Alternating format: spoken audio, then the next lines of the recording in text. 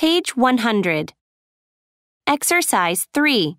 Listen to Shane and Bella talk about a thank you gift.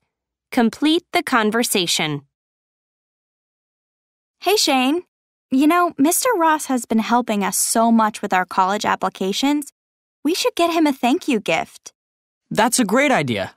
I was thinking we should get him a watch or a really nice pen. I can't make up my mind. What do you think? I don't know. I'm not crazy about those ideas. How about a flashlight? A flashlight? No way. Why not?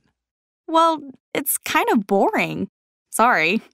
It may be boring to you, but Mr. Ross said he needed to get one for the dark closet with the science equipment.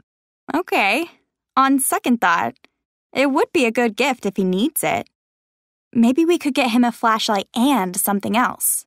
I like that idea. What else should we get him? I guess that depends on how much we want to spend. Well, he loves sports. We could get 2 tickets to a baseball game, but they're pretty expensive. I asked Oscar if he wanted to get Mr. Ross a gift before I talked to you, and he said no. Maybe you can get him to change his mind. Then we'll have more money to spend. Good idea. I'll text him right now.